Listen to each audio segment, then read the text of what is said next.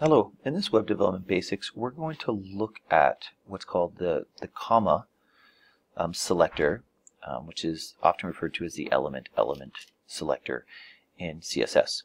So I have a really simple example here set up.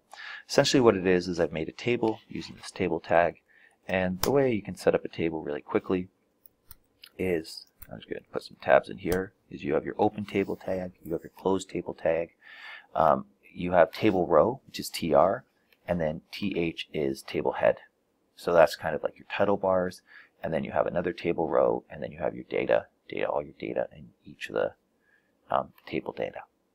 So if we come and look, just to make sure we understand this, how this is set up, your table is the entire piece here. This is your TH, there's your second TH. And then I have a new row and data.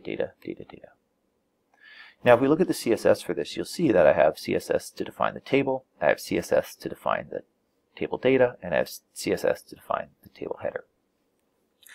And this is fine and it works, but one thing you might observe is that we have the same CSS in every case. Well, if we want to apply CSS to multiple elements, what I can do now is I can actually use the comma selector. So I'm just going to come up here, I'm going to say table, comma, tr, comma, td, and save that. And what you'll notice is there's been, oh, that should be thtd, pardon me, thtd. Save that. There we go. And you'll notice that there's been no change in the actual layout because I haven't actually changed any of the CSS that's being applied. It's just simply a way of actually applying the same CSS to multiple elements is to use the comma selector.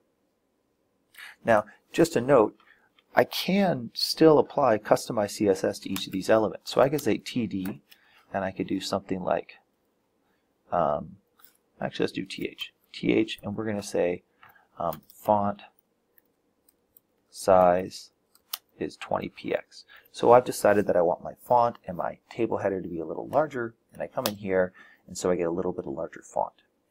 But this comma selector is really useful when you want to apply the same CSS to multiple elements. I hope that video helped. Have a great day.